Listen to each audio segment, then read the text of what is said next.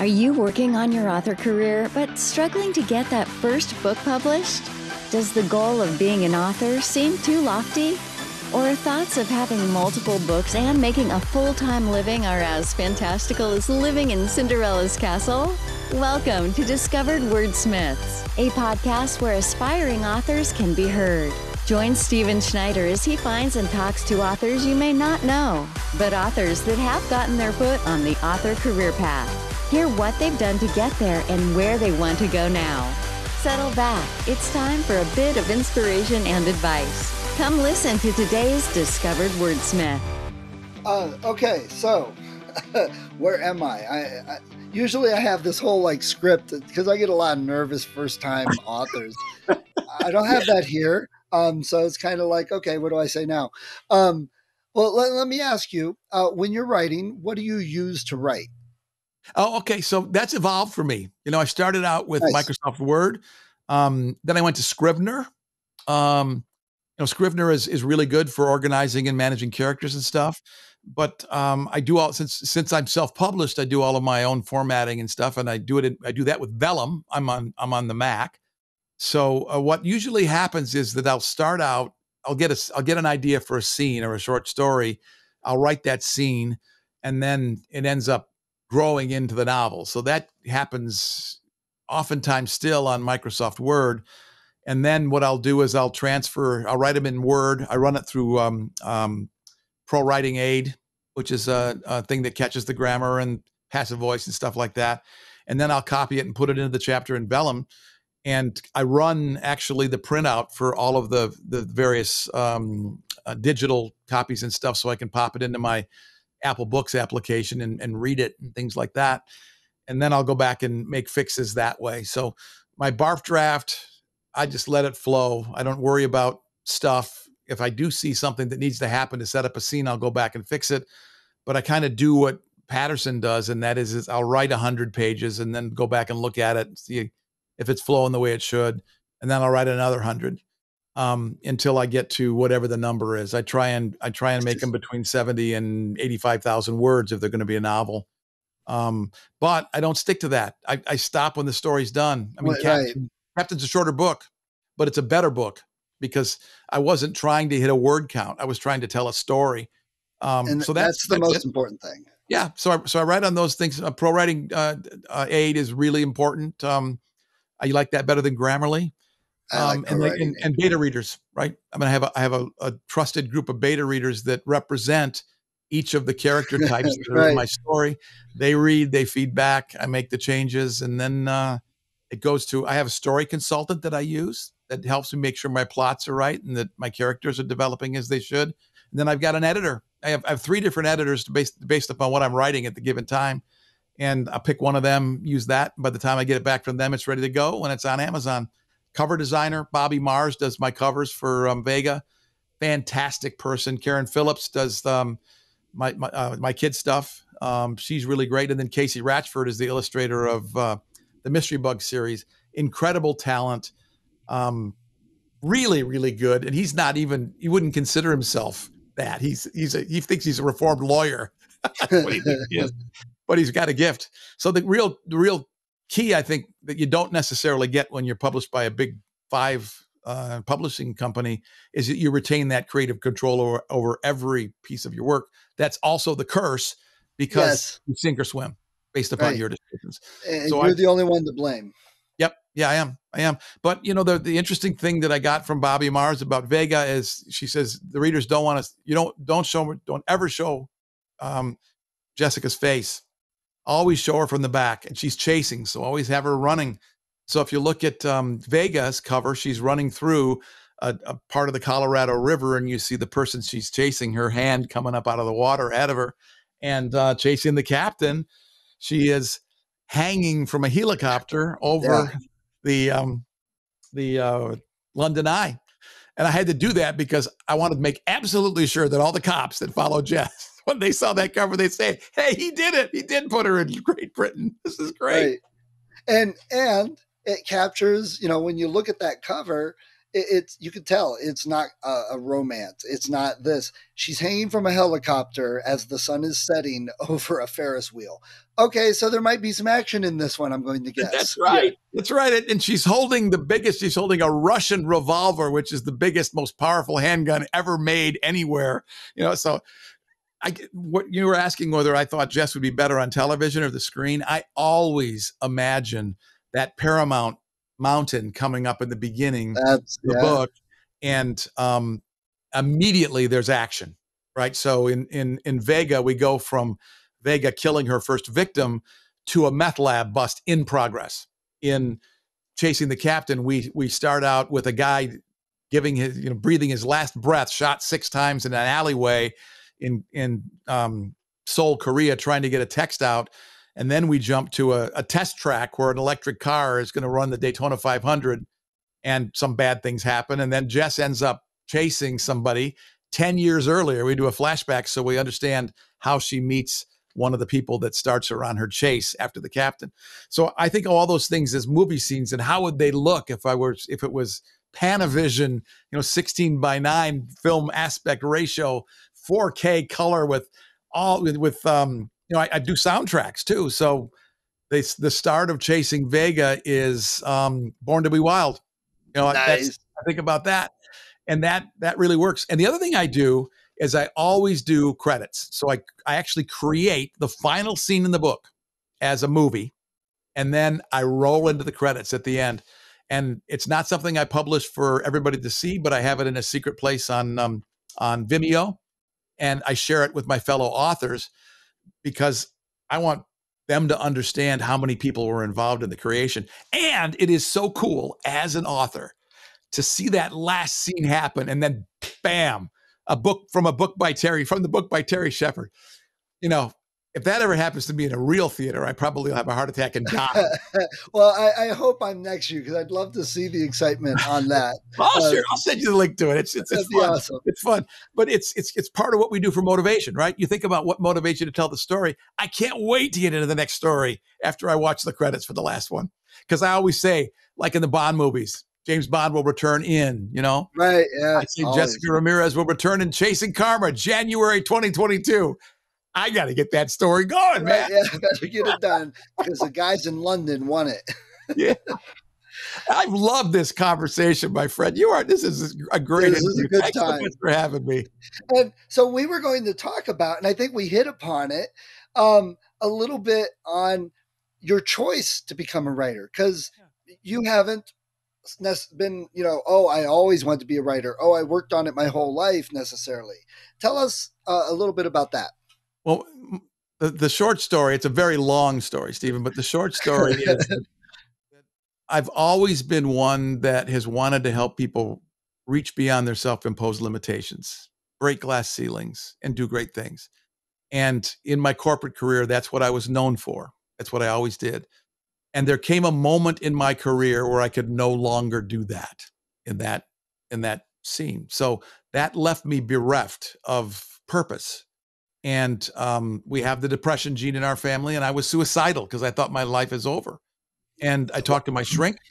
She convinced me that it wasn't. She said, think of something. The question you always ask is, what would you do if you're working for love and not for money? And answer that one yourself. And I couldn't. So she said, well, figure out something, give it a year and see what happens. So I did a lot of soul searching. I knew that I was pretty good as a nonfiction writer. I thought I'd give fiction a try and learn, and I did what I did in everything that I've ever tried. I found the best people in the world, wrote to them, tried to learn from them, hired the best people I could to teach me. And I went in with the assumption that I was going to be successful. I already saw myself as Terry Shepard, best-selling author. And that really is what it's about. I mean, it's not about the end. It's about the journey, right? The things that happen during the journey.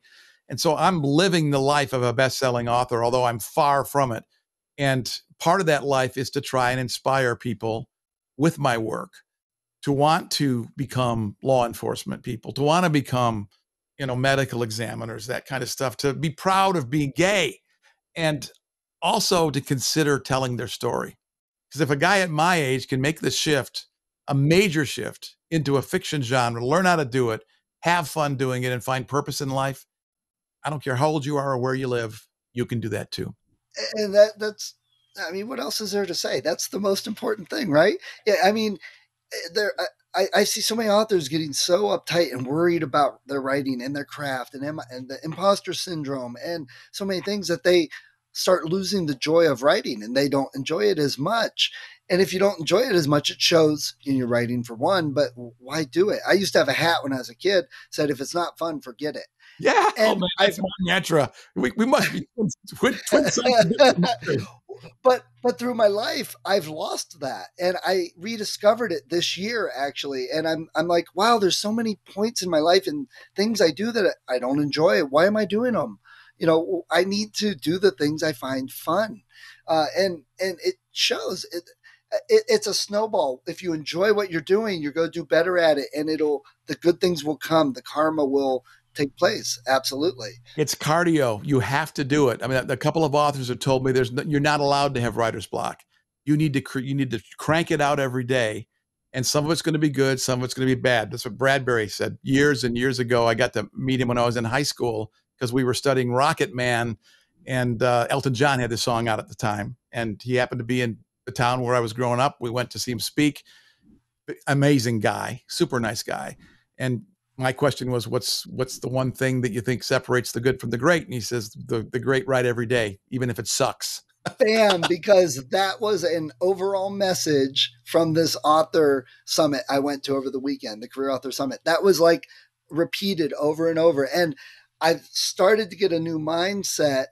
And I agree. The professional writers, the ones whose their job is writing and they're a professional at it, write every day. Yep. And that doesn't mean you can't be a writer with another job or a part-time writer. You can absolutely be that. But you need to make that decision in your head. Am I going to always be that and be happy with it? Or am I going to be a professional writer and do what it takes to be a professional writer? And I've made that connection in my head stronger recently. So it's every job has those have some dark moments, but every job has those moments of flow. And you know what I'm talking about, Stephen. That time when the muse is singing, it's coming through you, not from you. It's just flowing onto the paper. And the last thing my last edit is narration. I read it aloud. And I had put Captain down. I hired a narrator for Vega, but for Captain, I read it myself, and I'd put it down for about a month before doing it. So I'd forgotten about it. I was on my way to something else. So when I started narrating the thing, my wife came in and she says, "You're at the end of some of these chapters, and I'm hearing you whooping and hollering." And I'm saying, "I'm not that bad. This is pretty good stuff. I love the way it's flowing." And that's great. That's the joy, right? It's got to be internal. You can't base your joy on what other people think, how much you sell, any metric. The only metric that matters in the outside world is what have you done today to make someone else's life better. And the only metric that matters on the inside of the world is what are you doing to take care of your own mental health, take care of you. And writing, you can do that for yourself and others. What you were talking about earlier, helping others, when we were talking about how fiction can help. You're writing and you feel good and you love it, what you're doing. It comes out, you help others. It's just there. I mean, the only other thing I've learned that is this powerful is music. That's the probably only other thing I would say could be as powerful in people's lives. So now you are a musician. You've actually played? Yes. Lots of things. I grew up with piano lessons and I played drums in school. I actually got to play a big pipe organ in a church because I took organ lessons. And then I got a rock and roll band. I joined in high school with bass guitar. Oh, really?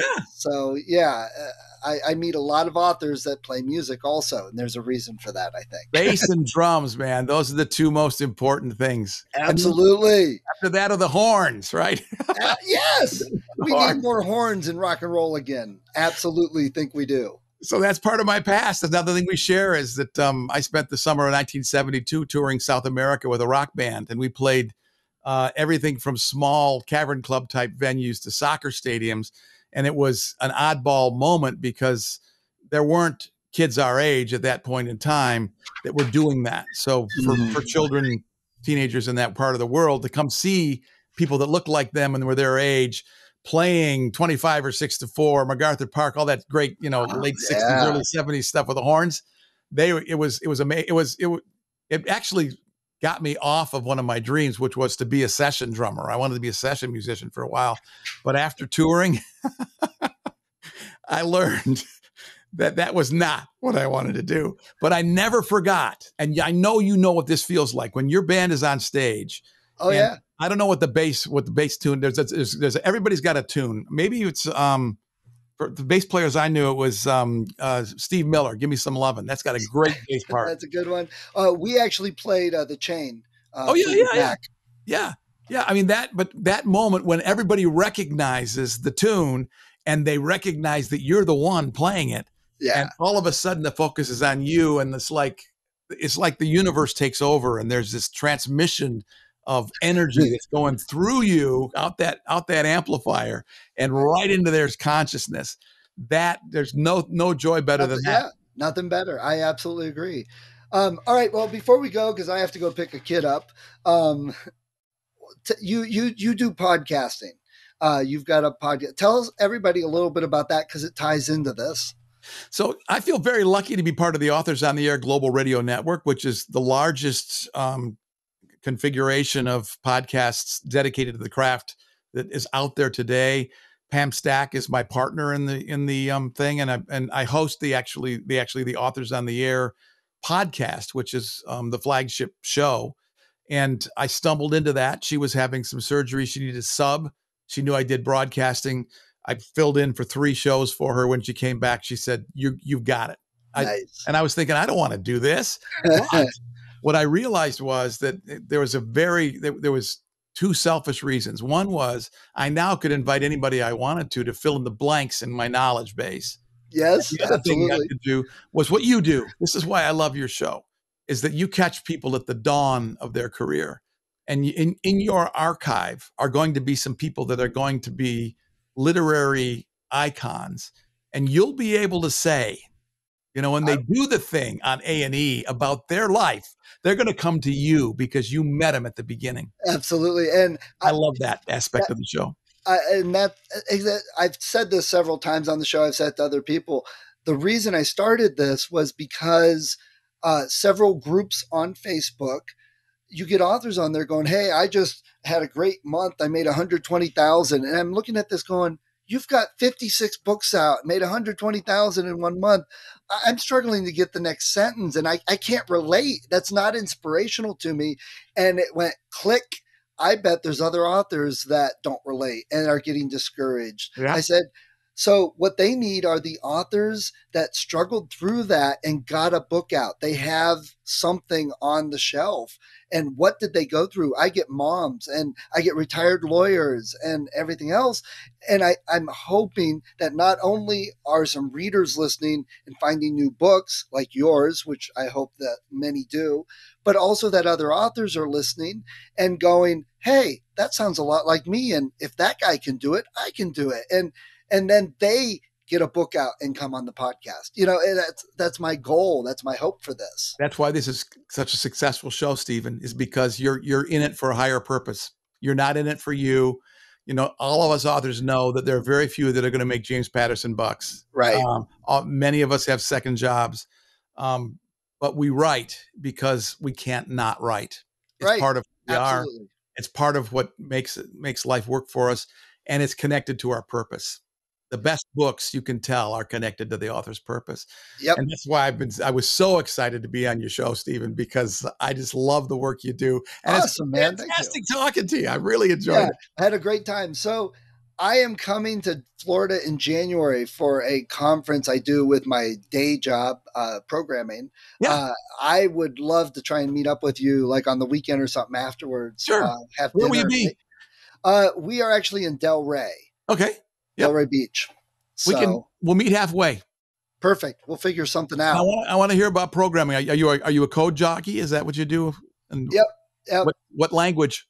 Mostly been using PHP. Okay. Yeah. But I've been doing a lot more administrative stuff. So things have changed a bit. The company's been growing. When I started, there was like 8 people and we've got 20 some. So it's good company. PHP is great because nobody can see what's going on. It just it generates the HTML. Yeah. You don't know what's happening behind the curtain. That's the best Agreed. part about PHP. Yeah. Yeah. Well, Terry, it has been wonderful talking to you. Hopefully we'll catch up sometime again. That'd be great. And everybody, I'll put links to your show. Go listen to it. Thank you. It'd be great. Yeah. Let's do this again. This was great fun. It was just like being to the coffee shop. It was, and we need to get to the coffee shops again. Thanks, Terry. Okay, man. Talk to you soon. Have a good one. Thank you for listening to Discovered Wordsmiths. Come back next week and listen to another author discuss the road they've traveled, and maybe, sometime in the near future, it might be you.